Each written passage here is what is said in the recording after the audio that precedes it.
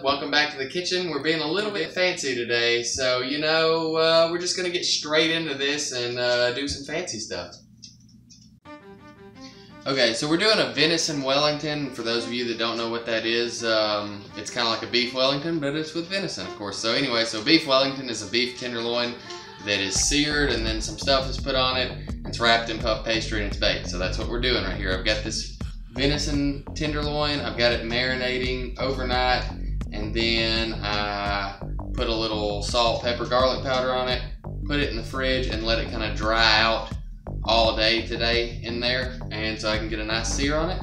And now here we are. Faked you out because you're looking at bacon and mushrooms right now. So anyway, I'm gonna cut this bacon up pretty small, maybe like 1/4 inch strips or so, and my little helper here is gonna process up these mushrooms. We're just gonna put those in there and cut them up. And I'm going to get this bacon going in the skillet and then throw the mushrooms in there, and we'll come back in just a second. Alright, so I got the bacon and the mushrooms going right now, and I hit them with a little salt, pepper, garlic powder. You want these pretty well seasoned because, you know, this is a relatively thick piece of meat and there's no seasoning on the inside like there would be if you're slicing in the steak. So anyway, hit that up, we're letting that go, and while those are cooking, we're gonna try and make up some mashed potatoes in the Instant Pot. Never done this before, we're gonna go for it. So, pro tip, after you've peeled these, if you want to cube these up, slice them in half and they will lay flat and they won't fly all over your cutting board. And then you can just slice them however thick you need to. And so we're going to put, you got it? I've got about 1/2 cup of water and maybe a tablespoon or so of salt in there. And I've got this little, whatever this thing is called that goes in there just to keep stuff off the bottom. Some kind of rack. Go ahead and pour that in there if you want to. And then we're just gonna throw these potatoes in there for like 20 minutes or so and check on them when they get done.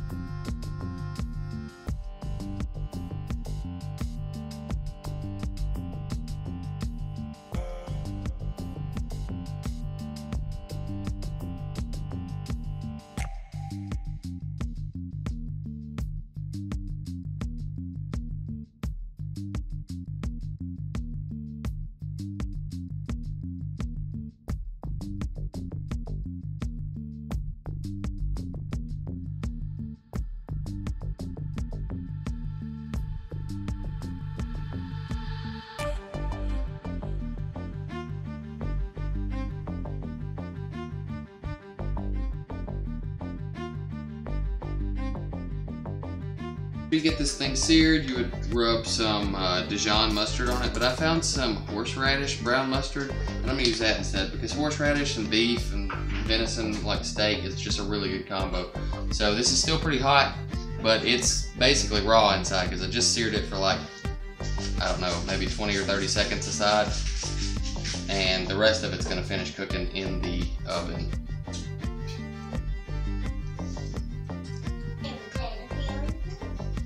Alright, so I've got this puff pastry down on a little bit of flour on here just so it doesn't stick, and we're just going to spread this mushroom and bacon out on here. Just a real thin layer, try to, hopefully. And then we're going to roll this thing up.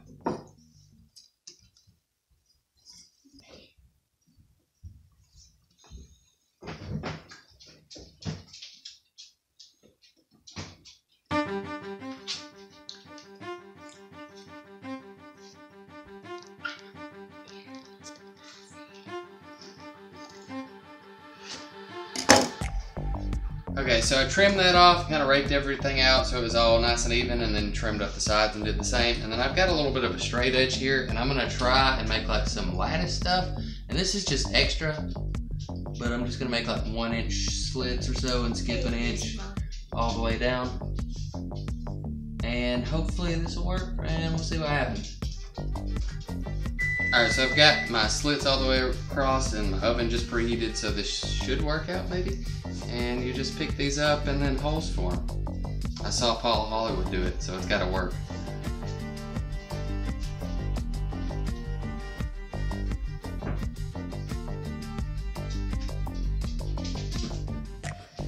And we'll just trim off the extra bit too. Alright, so I've got this all latticed up, and I've just got an egg that I've whisked together, and I'm just gonna do a little egg wash on this. And we're gonna put this in the oven. It's 400 degrees for about 35 or 40 minutes, just till the puff pastry gets done. And hopefully we'll have like a beautiful medium rare on the inside. Alright, so I've just made some beef broth with like some beef bullion. And it's just like 3 cups of water and maybe a tablespoon or so of the bullion. I'm just gonna deglaze the bottom of this pan a little bit, get all that good stuff out of it. And throw in nearly a half a stick of butter and let that melt down. Alright, so I've got all that butter melted, and I've got about a half a cup of flour I'm just going to put in there and just combine this really good, make sure there aren't any lumps, and get all that raw flour cooked out of it. And then we'll throw the rest of this broth on that and make some gravy. Okay, so all this is picked up. I'm just going to start slowly adding my liquid to it.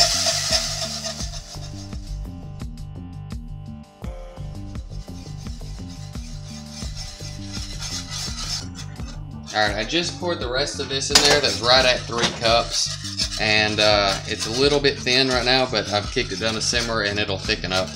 And should be just right for mashed potatoes.